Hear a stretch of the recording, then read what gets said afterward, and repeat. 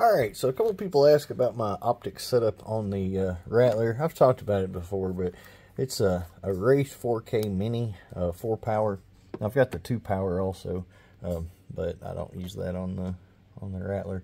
But I took the everything off of it.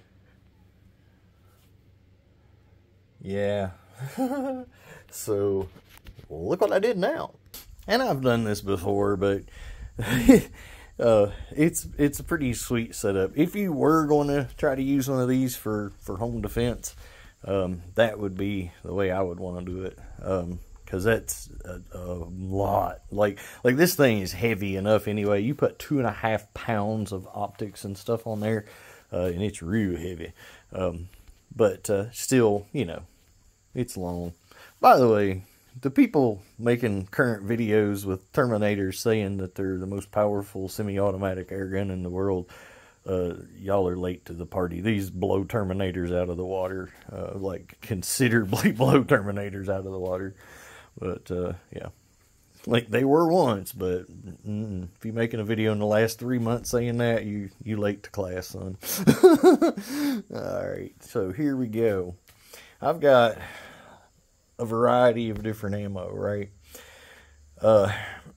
One thing I will say for the Wraith 4K Mini, and any of the Wraiths actually, even the older ones, I believe all do it. I know that the last older one I did, I don't know how far back they go, but I had the, you know, older version that did it.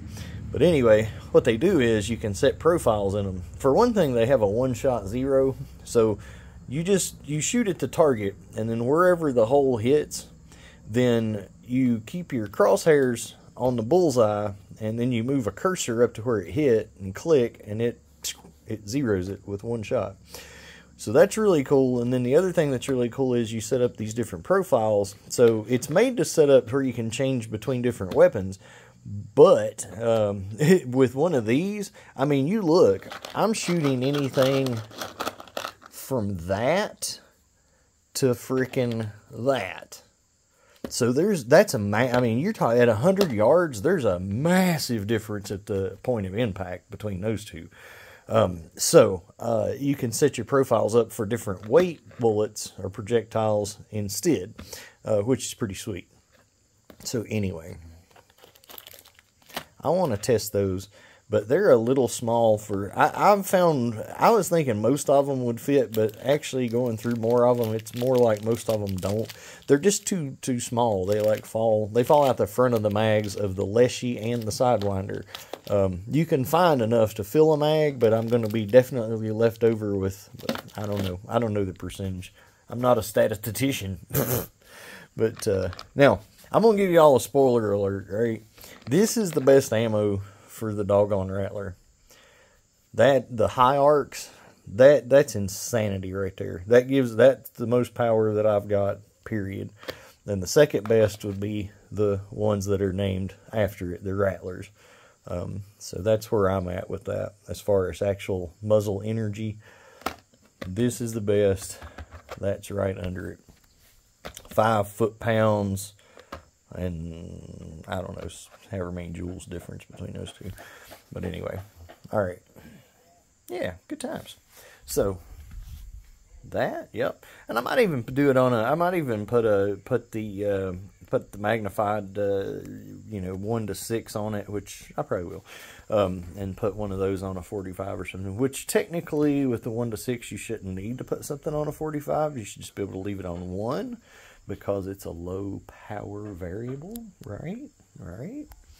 So if you set it up right, you should be able to use it much like a red dot. Yeah. Y'all thrilled? Y'all excited? Yeah. Do.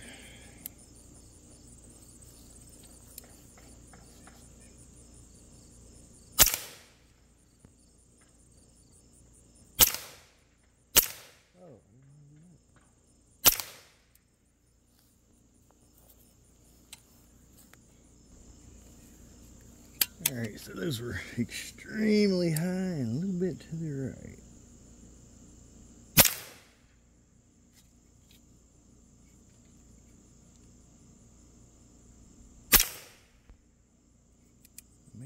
too far down.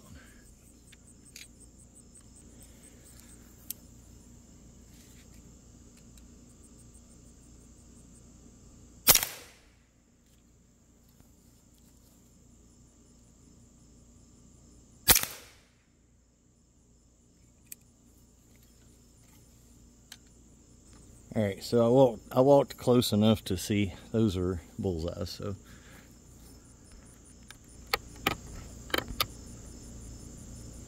well, one's a bullseye and one's just beside it. That was luck. I mean, luck that I got it sighted in that quick. Especially just standing here holding this big honking thing offhanded like this.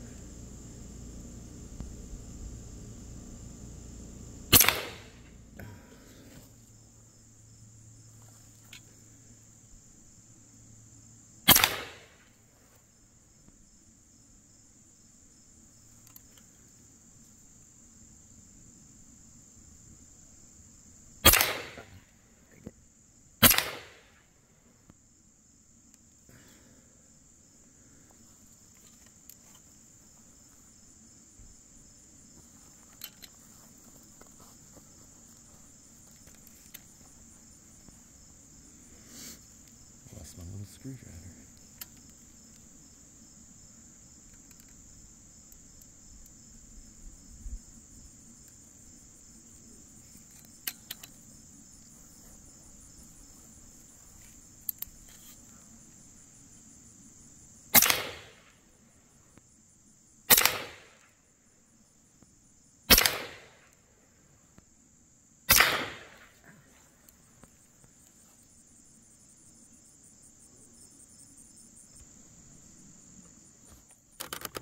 So hopefully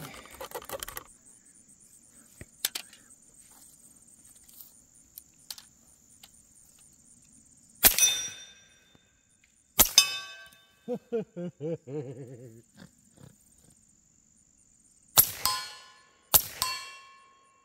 guess so.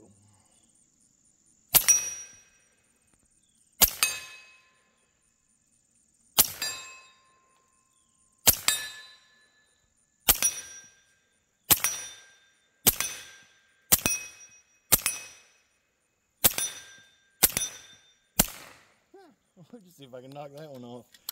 Alright, good freaking times. Hey, by the way, this is DK Spencer. Like, subscribe, all that jazz. Alright, bye.